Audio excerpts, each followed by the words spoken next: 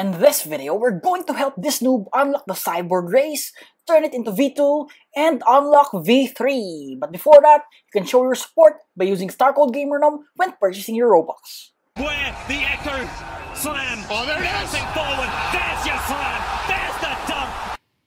Hello, GamerNom is back. So guys, are you ready to unlock V3 CYBORG with this noob? But guys, we cannot do that without unlocking the CYBORG Race first, turning it to V2, and then V3. So GamerNom, what are the requirements? Guys, you should be in the second sea, and you need to find the Fist of Darkness. So how do you get that Fist of Darkness, GamerNom? There are two ways. First, I'm gonna talk about the easiest way.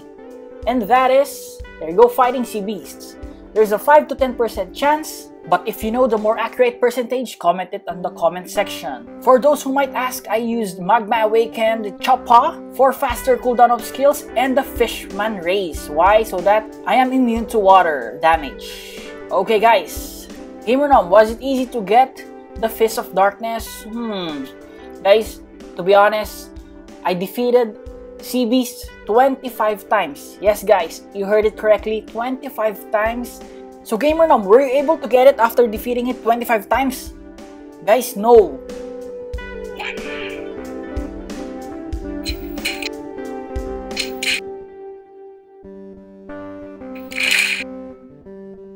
No! No! No! No! So guys, after more than 20 tries, I accepted my fate. But GamerNom, is there another way? Yes, there is. Every 4 hours in a server, you can get Fist of Darkness in a chest randomly, okay? So, with the help of Tom and Zion, 2 of my moderators in our Discord group, we searched all the chests possible in the server after 4 hours. So first off, we went to the raid area. There you go, you have 4 chests here, or 5.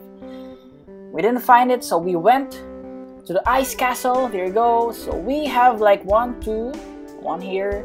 Guys, I'm showing the chest location so that if you want to get Fist of Darkness, it will be easier for you, okay? There you go. So we still have 4, right? 3 here, 1, 2, 3, and on the back of this castle, the roof. There you go. Next up, guys, we went to the cafe. So there are 3 chests here in the cafe. So let's get all of those. 1. Guys, still check all the fruits there. Lots of fruits. This is the 3rd one. Okay, so we still didn't get it. So we went here outside. And guys, finally, we got the Fist of Darkness. Ow. Okay, so next thing to do is go to the hot and cold area. Shout out to Zion for the Adore Fruit. Thank you. We need to go to this area. Okay, this one. Near the Smoke Admiral. Go. And guys, same with the raid area, but you need to insert the Fist of Darkness. This will show up. There you go. Please supply a core brain to continue. So how do you get a core brain, guys? You need to do the Coco raid, the Law raid. So first you need to get a chip. So the chip is located here. There you go. At the back of, again, the Smoke Admiral. You can buy the chip for 1,000 shards. Don't worry guys, if your friend has lots of chips, fragments, you can ask them to start it for you. There you go. So GamerNom, is it hard? If you're gonna do this solo, guys, I think this will be hard, but if you have friends, then it will be easy. But just make sure to inflict enough damage so that you will get experience and boss drops. Okay, so GamerNom, again, is it easy to get the core brain? Basing it on my experience, I am a little bit luckier compared to getting the Fist of Darkness with the Sea Beasts.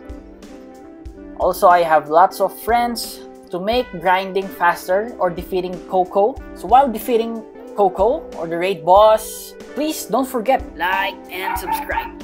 And guys, that's not my dog, that's our neighbor's dog. Okay guys, so comparing it again to the Sea Beast, I got luckier here. We only needed to defeat Law 3 times. Yes, 3 times to unlock the core brain. Okay, so after we got the core brain, this is what it looks like. Now we are going back to the raiding area. Again, it's located here. Okay, insert the core brain. And after that, a door will open. You can now go downstairs and unlock, finally guys, the Cyborg Race. Okay. Go. Is there a requirement, Gamer Nom? Yes, 2,500. Congratulations to us. But guys, we're not yet done. Guys, check this out, guys. Here looks a cyborg now. Next up, we are heading towards the green zone. And we're gonna look for the alchemist, right? To unlock V2. Okay, so it's located here under one of these giant plants. There you go. Or trees maybe. So to unlock the full potential, we need to look for again the 3 flowers. So for the first one, you can get it, the yellow one, from defeating mobs. Any mob will do. There you go, flower 3, that's the yellow one. The red one has location, so if you want me to make a video of that, comment it on the comment section. But there you go, flower 2 is the red one. And for the final flower is the blue one. Okay?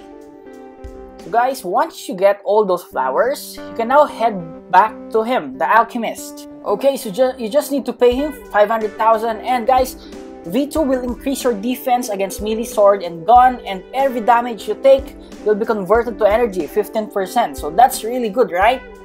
Next up, we're gonna head here to the doghouse. Is it a doghouse? Something like that.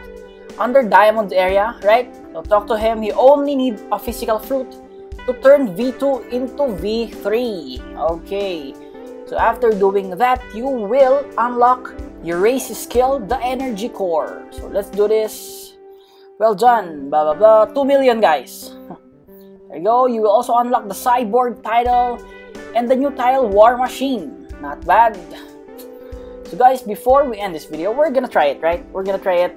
First question, Gamer Nom, is Cyborg Race good for grinding? Guys, for those who don't know, activating your skill will damage anyone around you. Yes, I'm talking about the energy core. So let's lure some enemies here. There you go. And if you're getting damaged, 15% of the damage will go back to your energy. So you will have unlimited energy. You can use all the skills you want. So check this out, guys. The enemy is being damaged. So I think this is good for grinding. It helps. Next up, guys, PvP. Energy core breaks your observation hockey, which is really good, right? To start your combos, etc. So this is really good, guys, for PvP too. And for the increased defense, I'm gonna show it to you. Check this out, guys. The damage for every sword slash is 2,200, right? Now we are gonna activate our skill. There you go. He's being damaged. Now the damage for every sword swing is 1,580. Okay, guys. So those are the benefits of having this race. So what do you think, guys? Is it worth it? Is it hard to get? Guys, comment it on the comment section. So guys, that's it for this video. Again, to all the viewers, subscribers, supporters, I really appreciate you all. This is Gamer Nom, and Gamer Nom out.